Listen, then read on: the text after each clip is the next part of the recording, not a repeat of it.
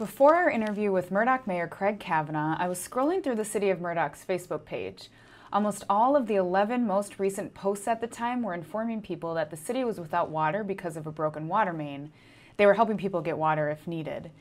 To me, this represented the Murdock City Council's position in issuing a conditional use permit to the Asatru Folk Assembly and the purposefulness of the AFA in moving to Murdock. We did ask for second opinions. So Don Wilcox went through that, with other legal advisors, and everybody gave pretty much the same advice, that if we would have denied the permit, we would have lost in court. It felt like we had no choice, just because of legal aspects.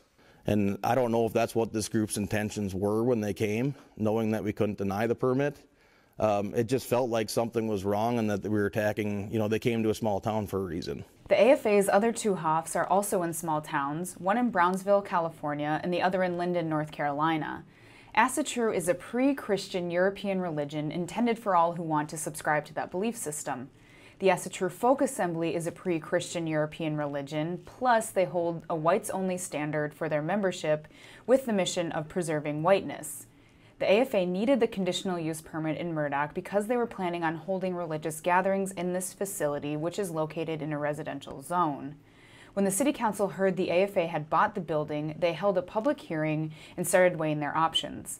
Don Wilcox is the city's attorney. At the same time, this was also a good time for me to get Don Wilcox at our November meeting and have him explain the legal ramifications if we didn't approve this permit.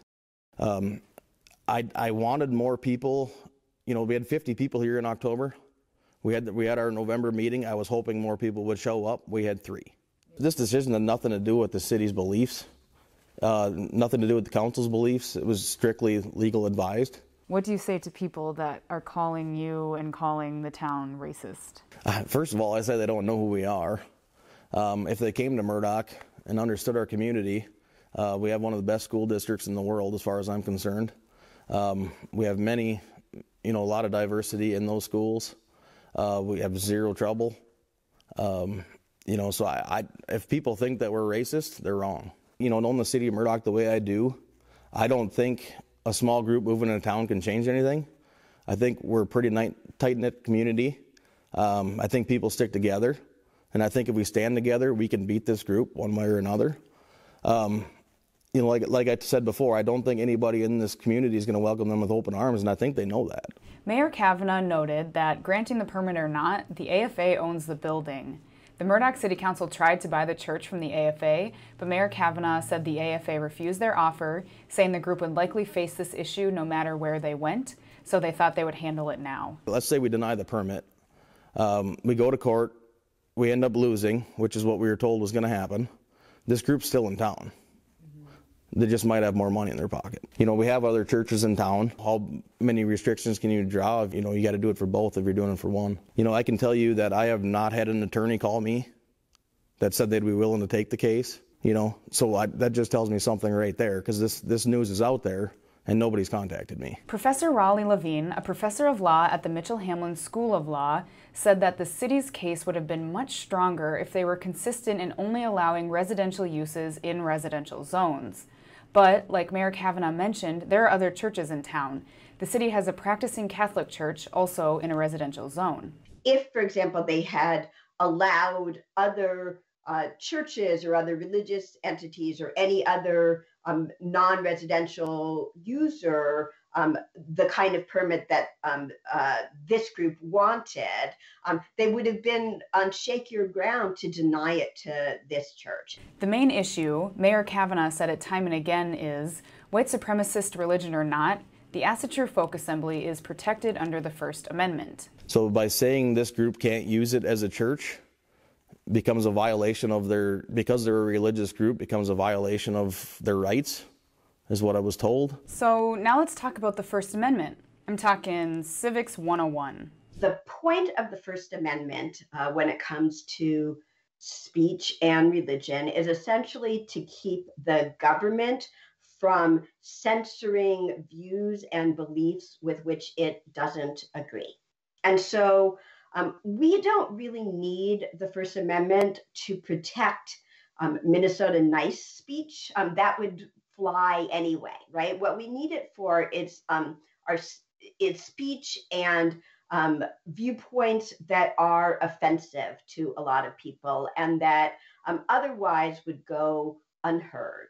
And so the reason that we have a First Amendment in many ways is to allow for the airing of offensive and upsetting opinions and beliefs so that we as a society can evaluate their truth and evolve over time. If we're never exposed to things that discomfort us, that make us unhappy or upset, we never question our own assumptions and we don't move forward. There's also something called the fighting words doctrine. In 1942, the Supreme Court ruled that words which, by their very utterance, inflict injury or tend to incite an immediate breach of the peace don't receive full protection under the First Amendment. On their website, the AFA follows something called the warrior principle, which says, "We believe that our members should strive to be ready for the challenge to defend our folk, gods, and goddesses with both cunning and physical skill when needed." Are these fighting words? It is really difficult to prove that words on a website that aren't directed at a mob and that aren't likely to provoke immediate illegal action are going to fall within the definition of incitement. And so the call to be prepared to defend white people with physical skill when needed probably lacks the immediacy necessary to fall into the incitement category. The key here is that the speech needs to be directed at a specific individual for it to be deemed fighting words. The court has really moved away from the fighting words doctrine, especially the part that includes words that cause emotional pain.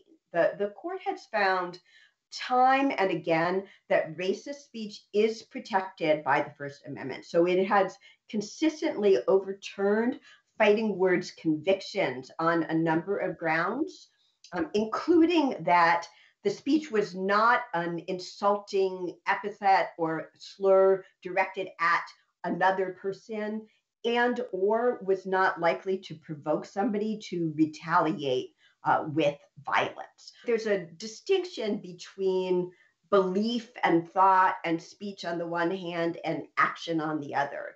And until speech or belief crosses the line into action, it's fully protected by the First Amendment, even if it is odious, even if it is offensive, even if it is traumatic. So I wondered, because odious, offensive, traumatic, harassing speech is protected, is it time to reassess the First Amendment? In many ways, although the entire Constitution was founded on a system of slavery and is indeed reflective of a racist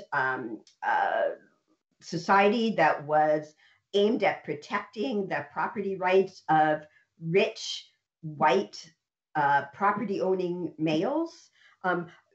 The First Amendment is actually one provision of the Constitution that really, from the beginning, has been meant to protect the rights of minorities, and that should be that continues to be a value, whether any of us at any time is in the majority or in the minority. We should all be grateful that when we are in the minority, that we will be able to speak our minds and convince other people of the value of what we have to say.